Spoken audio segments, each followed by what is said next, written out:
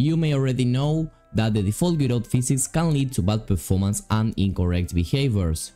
That is, when using an external physics add-on appears as a promised alternative, and Jolt physics is the most known and most used plugin for this work.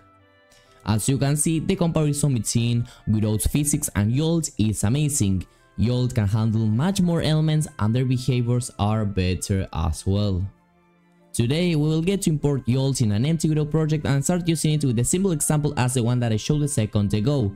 So let's get started. So let's start with the installation process. I will be leaving a link in the description so that it is much faster for you. That basically will direct you to the Godot assets library assets, and basically here you have the Godot Jolt, okay? So now that you are here, you're going to click where it says download and wait a couple of seconds until everything is correctly downloaded. Now, I really recommend you to take a look at the repository of Jolt, basically to have more details and information about this add-on, so you can go ahead and click here where it says view files. And basically here, if you scroll down, you will find a pretty detailed document that contains everything related to how to import this add-on, how to use it, etc. So I really recommend you to give it a look. I will also leave the direct link to this repository in the description down below. Now that you have it over here, what we're going to do is to select it, and we will actually have to extract this. Okay, so it may change here the process a little bit depending on your operating system and depending on the software that you already have installed for extracting files, but it is quite probable that you have WinRAR installed. So if that is the case, just right click over there, you should have here some WinRAR option and here some option to extract the files. Once that you have them, you will have here the folder, so let's open it up. We are going to open this up once again, and here we have the Godot Jolt add-on. Now let's actually have the setup of Jolt in Godot. So basically I have here an empty Godot project, and I will import this add-on. So basically here I have this folder, so I will basically drag and drop it here on my file system. I will give it a second, and basically I will have here my Godot Jolt. Now let's actually enable Jolt, basically to use this as the physics engine for the project. So we will go ahead and click on project and then on project settings.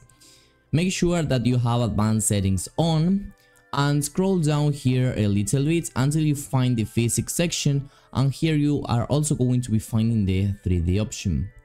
In the physics engine you will have several options to select, one of which is basically Jolt Physics 3D.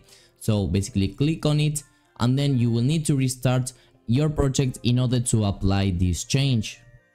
And basically after restarting, if you go again to your project settings and scroll down until Physics 3D, you will see that your physics engine is going to be Jolt Physics 3D. And basically after successfully completing these steps, you have successfully imported Jolt into your Godot project, and you're up to start creating anything that you want.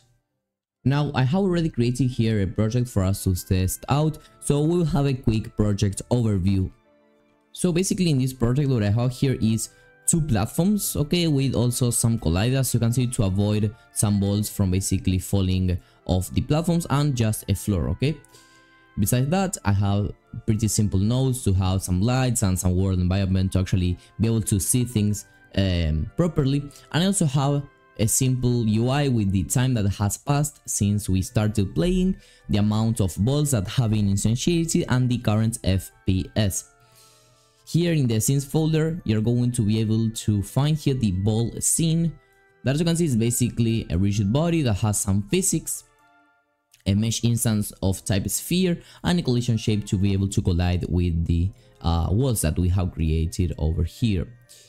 If we take a deeper look into some scripts, you are only going to be finding two. We have the ball script that basically the only thing that does is assigning a random color to the mesh material, just to basically have different colors for each of the balls. And in the main scene, I basically have the spawn rate of the balls, and basically here I'm doing all the logic to correctly spawn the balls and to update all the necessary UI, okay. The code, it is super simple to understand.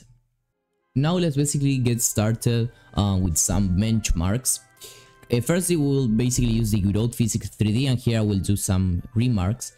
Basically, as you probably already know, we already have also the default physics engine, but basically they drop the exact same results I have been marching for quite a long time, and basically the final conclusions that we can get to are super similar, okay? So that is why it doesn't really matter which of these two you use, because the results that you're going to get out of the benchmark is going to be quite similar. So as soon as we get started with this, as you can see at the bottom of like the platforms, they start to get quite like, they start to vibrate something related to that.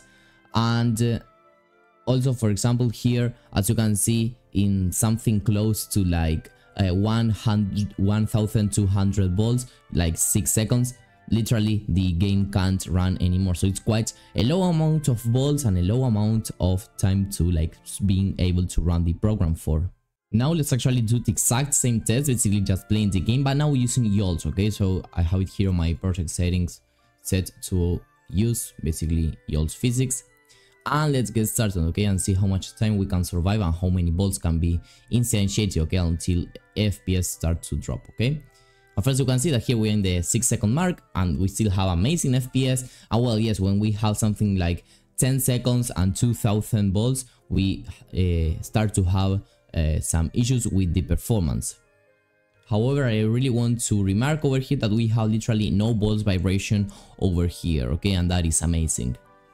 So remember that here when we were in like 1200 we were already lagging, and here we are in almost 2000 particles and still we had more than 30 FPS, okay, and that means that Jolt can basically handle something like 2000 elements of this class at least. So that is also an amazing result for Jolt physics. So yes, for sure we do have here an amazing winner, that is Jolt physics, because the difference between both is of course super big. And also here quite an important thing is the fact that in Godot we had like some kind of vibration there on the bolts at the bottom of them, but on the other hand Jolt physics behaved in a much more realistic way without having there some kind of bounciness or vibration that would make the physics less realistic and leading to misbehaviors. Now I also want to give you some kinds of clarifications to avoid leading to some misunderstandings, okay? First of all, the rigid body that I have been using wasn't modified in literally any other aspect than the ones that I must needed to use. Basically, for example, here having physics materials to add some bounciness, and having here continuity to avoid misbehaves in terms of collisions.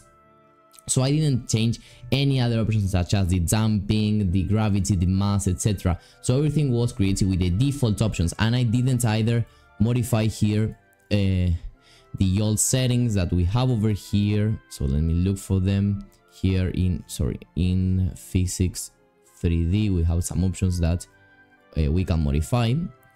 So basically I didn't modify any of this. So everything was with the default parameters, okay? Because of course Godot still has quite an interesting physics engine.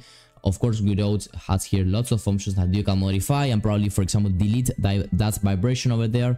But the important point here was to just have a project that you can play around with everything with the default values, okay? Because when an engine, when an add-on, when something works by default in the way that you want to, in the most accurate way for most game mechanics, it means that it is better generally.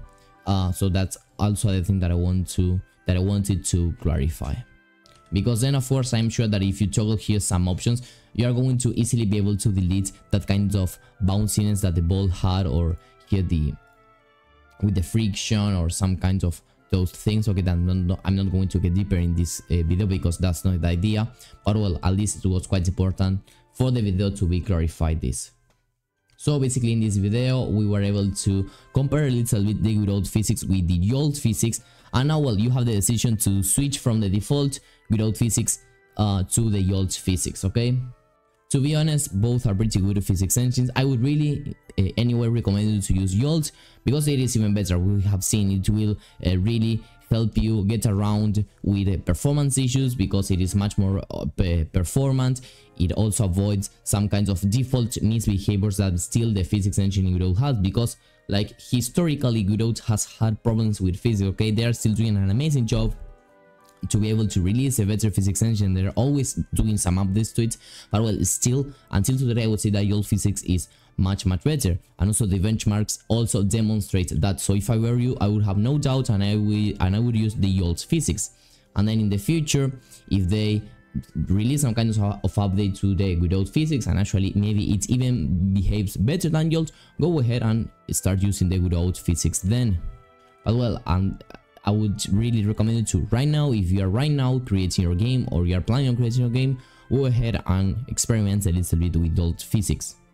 In the repository of it that I'm leaving in the description down below, you can find much more tools that actually Jolt provides, such as some other type of joints, and also, as we have seen, it also provides other options and settings that you can modify in the project settings. Okay, it is quite a wide topic, so if you really want to see some kind of part 2 in how to actually use Jolt in some kind of practical project, let me know in the comments down below and I will kindly create it.